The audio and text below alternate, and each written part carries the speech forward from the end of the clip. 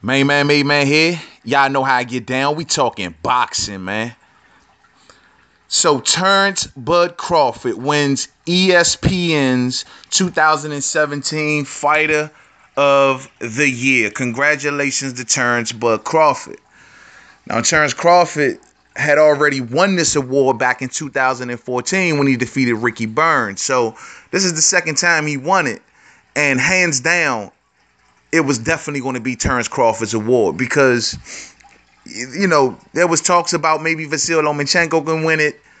But given that Vasyl Lomachenko is not even accepting the victory over Guillermo Rigondeaux the same way his fan base is, he understands the dynamic of that fight and how it went down.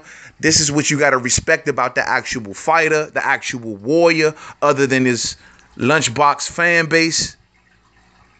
He know he beat a smaller fighter. And he's even said himself, Terence Bud Crawford is the best fighter in the world. He's even given that accolade himself. So what Terence Crawford did this year in boxing is leaps and bounds above what anybody has done in boxing. The man is the only undisputed champion in boxing. Joe, ain't nobody in boxing can top that. Gennady Golovkin came close if he would have fought Billy Joe Saunders, but it ain't happened. Instead, we got a monster fight with Canelo. But ain't nobody else did it. And ain't nobody else done it recently. Last people that done it, Jermaine Taylor and Bernard Hopkins, when they had all them titles. But Terence Crawford proving why he's the #1 pound-for-pound fighter in the world. And truth be told, this ESPN award, let me explain something, man. Like, ESPN is the gold standard to me in sports. But when it comes to boxing, they don't get it right. Meaning that they come around and put Vasyl Lomachenko as their #1 pound-for-pound fighter. This is their thinking. And then turn around and give Fighter of the Year. Take in mind they made him this year. Then they give Fighter of the Year to Terence Crawford. How stupid does that sound? How could you make a fighter #1 pound-for-pound and then turn around and give another fighter Fighter of the Year? Right?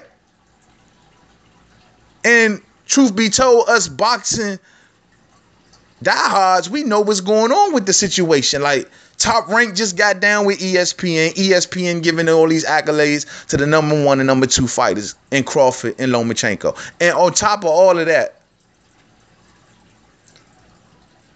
my man Terence Crawford, basically, like he told one of the reporters, he didn't won it already. He knew he was gonna win this award because, like he told the dude, like, who else this year did anything close to what he's done in boxing? Vasyl Lomachenko, you want to talk about his opposition. It wasn't, you can't say who he fought this year, and Jason Sosa, Mariaga, and the small but top, notch fighter in Guillermo Rigondeaux. But he was a much smaller, 2 weight classes smaller. Who else he do? With Tops becoming undisputed. Me taking everything I got, putting it on the line with another man with all the titles he got, and we making it happen. Instead of stalling. Went straight at it the second that he won it.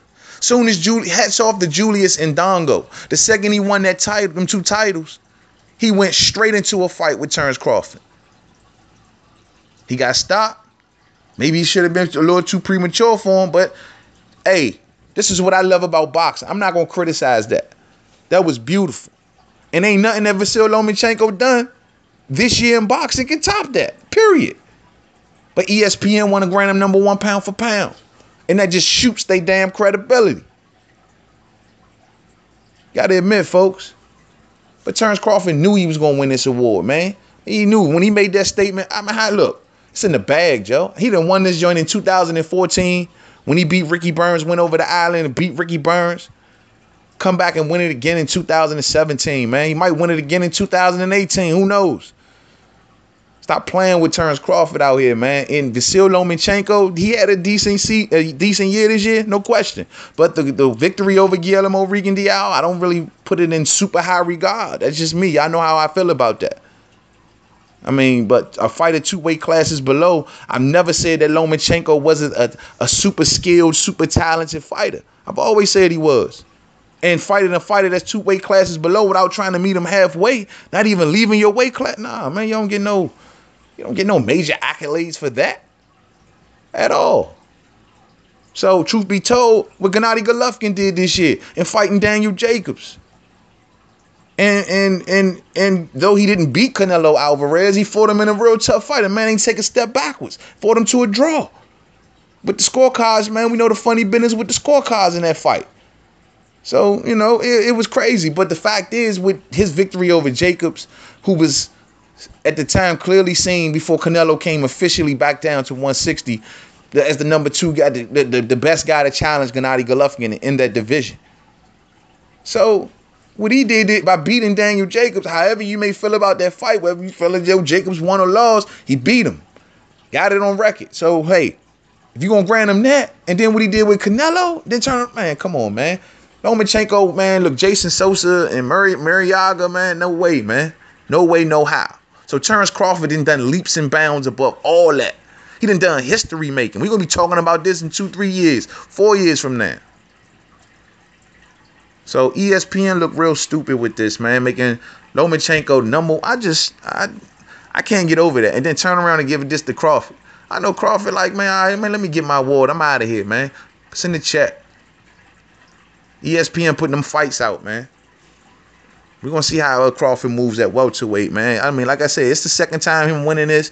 Then on top of that, what went down, how Teddy Atlas, how he was praising Vasyl Lomachenko. Like, man, they had to remove the dude from the, man, ESPN when it comes to e-boxing.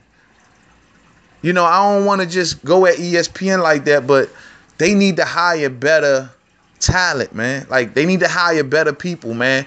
They need to really do, they just need to hire better people, more knowledgeable people about the sport of boxing, in my opinion. Because it ain't working.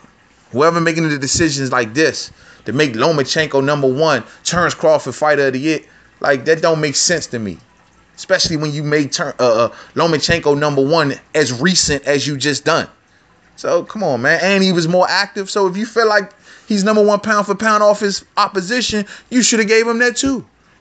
You couldn't justify it. Because everybody knows that Terence Crawford is number 1 pound for pound. And on top of that, he is fighter of the year. Period. Point blank. Even with Earl Spence. Went over to Kell Brook's backyard. Beat my main man, Kell Brook. That was huge. Come back the next day eating chocolate brownies on Twitter. You know what I'm saying? Like, what the hell? So, no, man. I mean, Vasyl Lomachenko, everybody all caught up in the moment about the Regan Diao fight. And I don't take nothing away from Vasyl Lomachenko. Super talented fighter. Super talented. Dynamic fighter. But he has ways to go. What he did to Gary Russell and with Nicholas Walters, to me, just, I'm ready. But he still has other champions. He needs to unify. There's so much to do, man, to say before people put him at number 1 pound for pound with so little fights, in my opinion. But whatever. So to the next video. Hats off and congratulations to Terence Crawford for winning this ESPN Fighter of the Year award. This is this channel's number 1 pound for pound fighter currently and my fighter of the year also. So to the next video. Peace out.